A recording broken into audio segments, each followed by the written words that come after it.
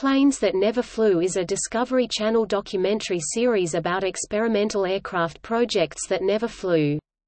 Over 4 one-hour episodes, the series examined the history behind aborted projects to build 2 jet fighters, a supersonic transport (SST), and a nuclear-powered long-range bomber.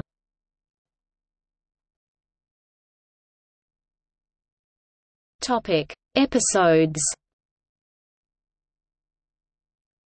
In America's first jet fighter, the series examines the Lockheed L-133, the first attempt by an American company to build a jet-powered fighter, begun in 1939 by Lockheed but later cancelled due to lack of interest.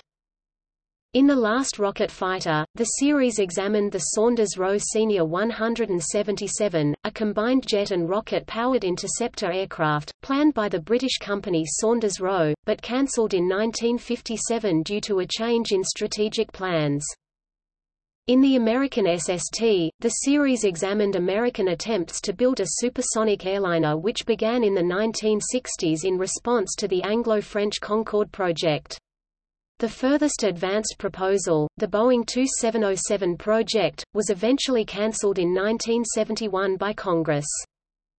In The Atomic Bomber, the series examines the WS-125, an attempt by the United States Air Force to develop a nuclear-powered strategic bomber which could fly non-stop without refueling.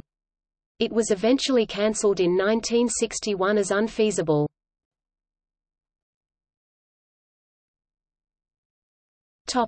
DVD.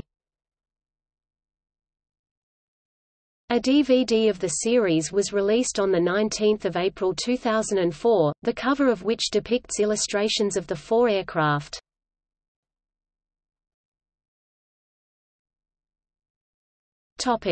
See also: Category – Cancelled aircraft projects, List of experimental aircraft, List of programs broadcast by Discovery Channel, Timeline of aviation.